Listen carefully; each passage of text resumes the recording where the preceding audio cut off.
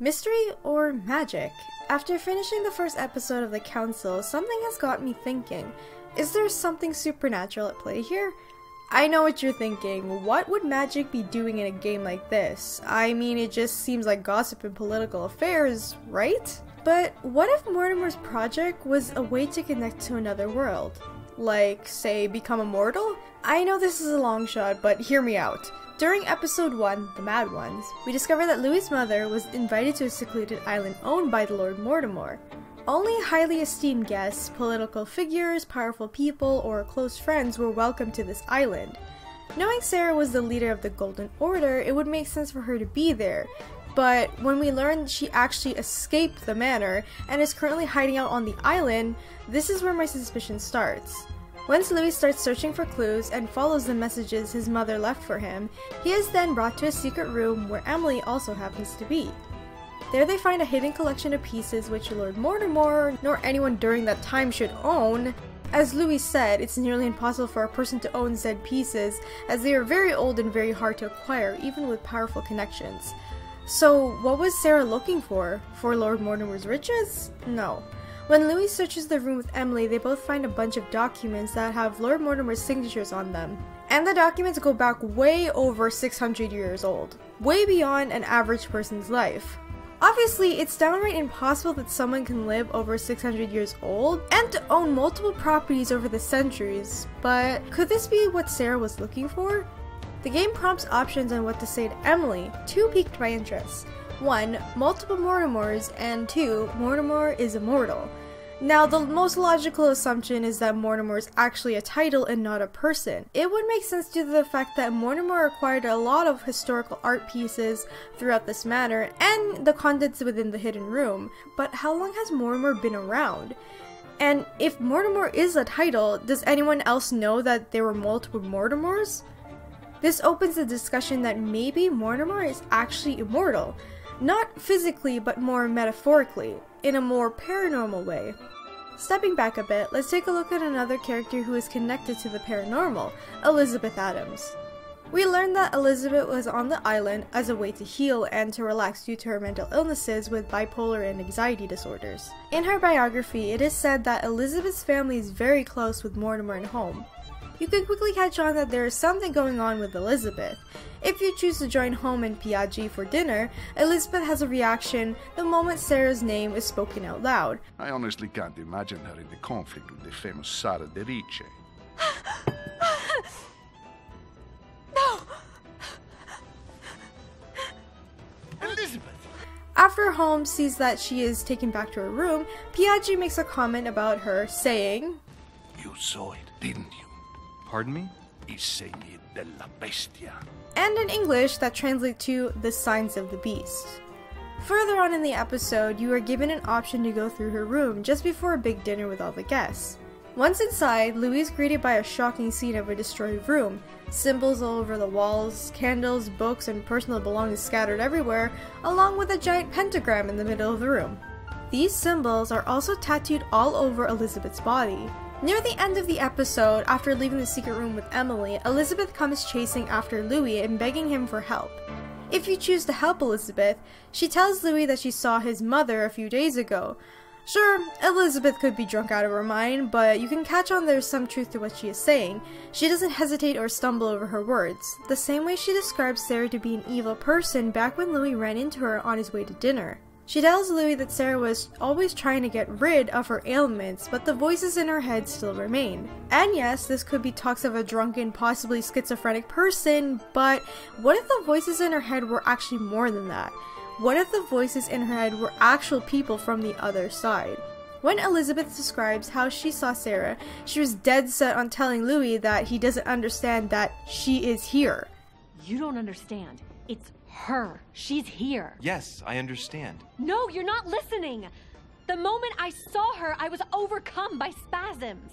She's here. I'm telling you, it was her.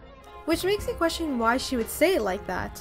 From what we've learned, Elizabeth's experiments were done by Sarah and were described as gruesome and horrible, which can also be confirmed by Washington. As it was believed she was possessed by a demon, as her mother was experiencing similar symptoms when she was pregnant with her. Elizabeth describes her condition as one thing Sarah couldn't cure. as Elizabeth suspects her stay on the island was a trap to lure her back into the hands of the Golden Order. And she was right. Mortimer and Holmes conspired together to have her be on the island, the same time as Sarah. De Richet can't be far away. They'll find her soon. Their search time is restricted, given that they must keep an eye on Adams. I can take care of her, you know. Yes. Well, in any case, I do thank you for bringing her to the island. So what exactly would Mortimer need Elizabeth for? Before I continue, let's take a look at the history of the Golden Order itself and how it compares to real-life organizations. There are two real-life organizations that seem similar to what the Golden Order does, such as the Hermetic Order of the Golden Dawn. The Golden Dawn was an organization that dealt with metaphysics and paranormal activities during the late 19th century and early 20th century. One particular part I found interesting was the Secret Chiefs. Secret Chiefs are transcendent cosmic authorities that exist on a higher plane, or of incarnation. They were considered to be authorities over any magical order. Another real-life organization that closely relates to the Golden Order is the Illuminati. The Illuminati is a secret organization that was founded in the late 18th century.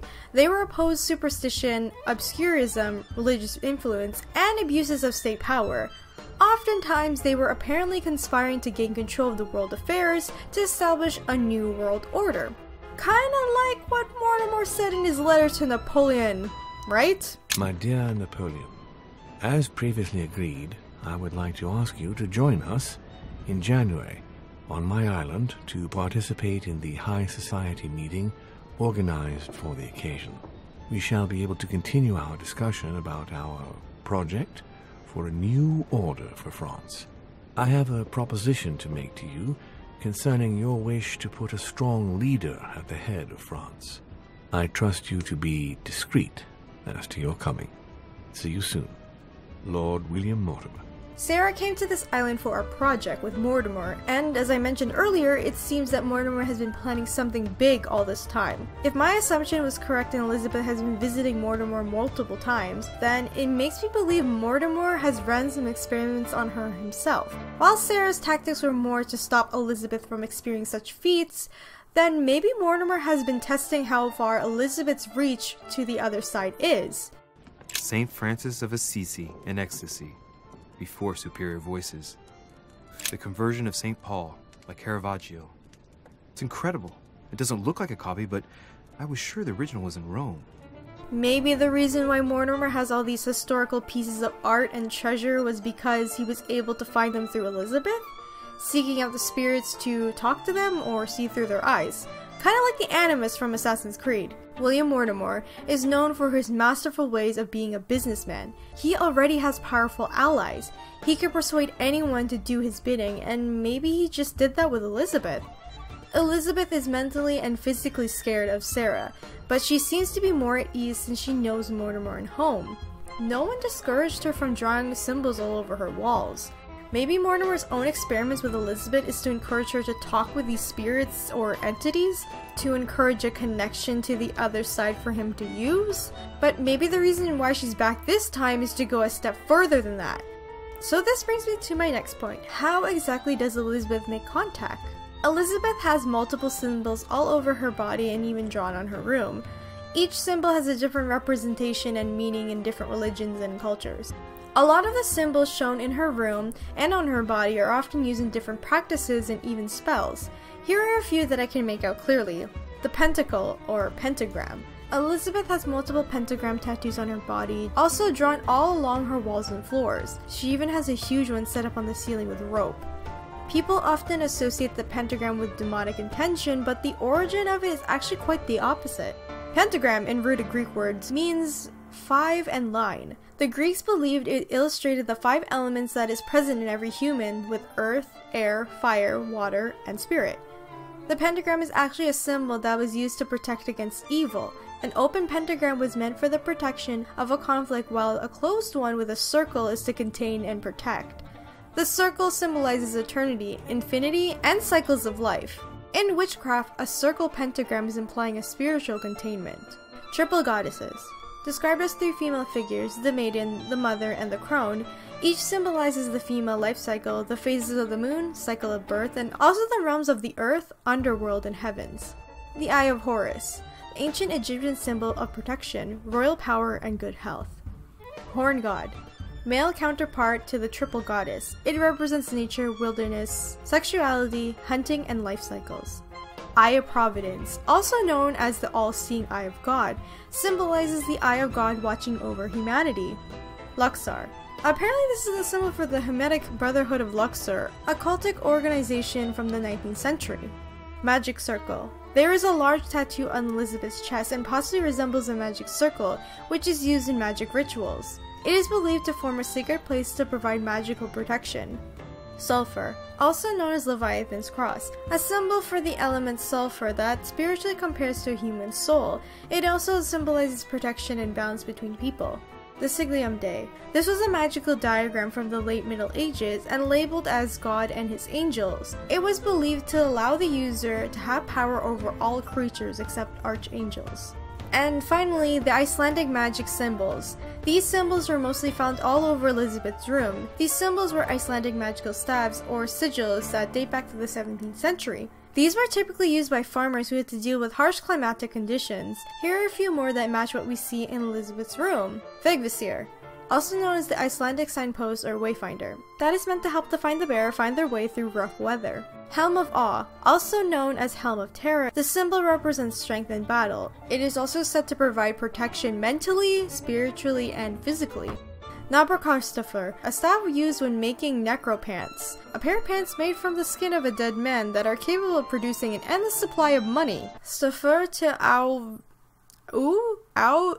Vika Updraug, oh my god, I'm so sorry that I probably said all of that wrong, is meant to invoke ghosts or evil spirits. Now, I understand this episode had multiple endings, but for the sake of this theory, we're going to relate this to Help Elizabeth endings, since there are more evidence to back up my crazy thoughts. Elizabeth seems to be very encouraged to talk to these voices or even listen to them.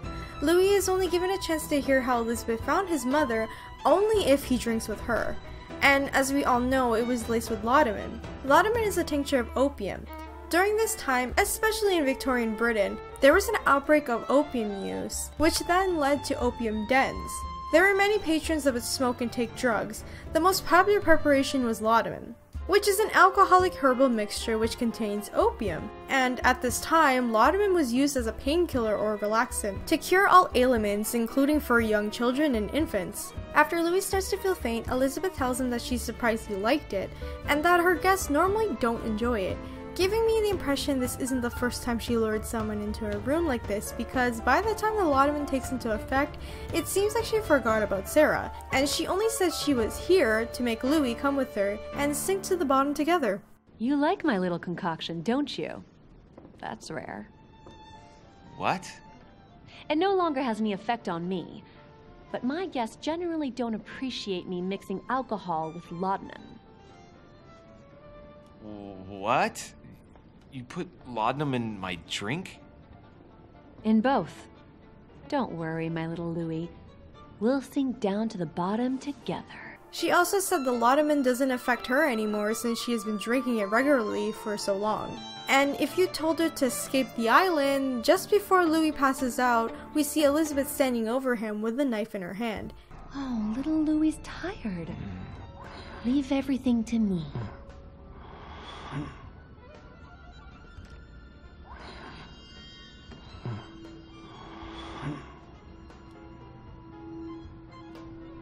Just let go.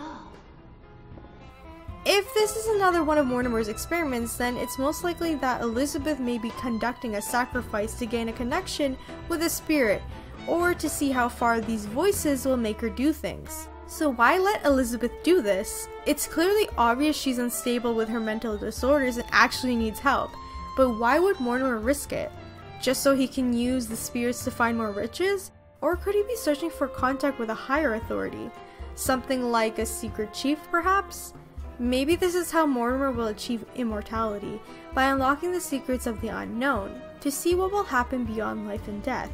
these secret organizations are always looking to go beyond, to uncover what we can't understand. Perhaps it's why Sarah wants Louis to take over the Order? Not only because he's her son, but because of his own ability to see the future. This party is a trap to lure more important people under the same roof. They are all needed to play a role, like a piece on a chessboard.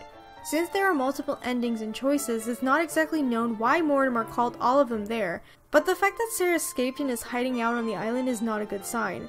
Even according to Louis' vision, there is something going on here that the other guests aren't fully aware of, and Mortimer holds all the pieces of the puzzle. The secrets and experiments are dangerous and could lead to something far worse. Let's hope Louis can actually figure this out. Saint Jerome and the Angel. Yet again, art with political undertones with an image of a saint hearing voices. Yeah, just shove it in your pants, it's fine. Manuscripts. Manuscripts allow you to educate yourself during the adventure. At the start of each quest you word or develop another character. Video game deaths can be tragic. Here are 6 sad character deaths from video games. Roman, Grand Theft Auto 4.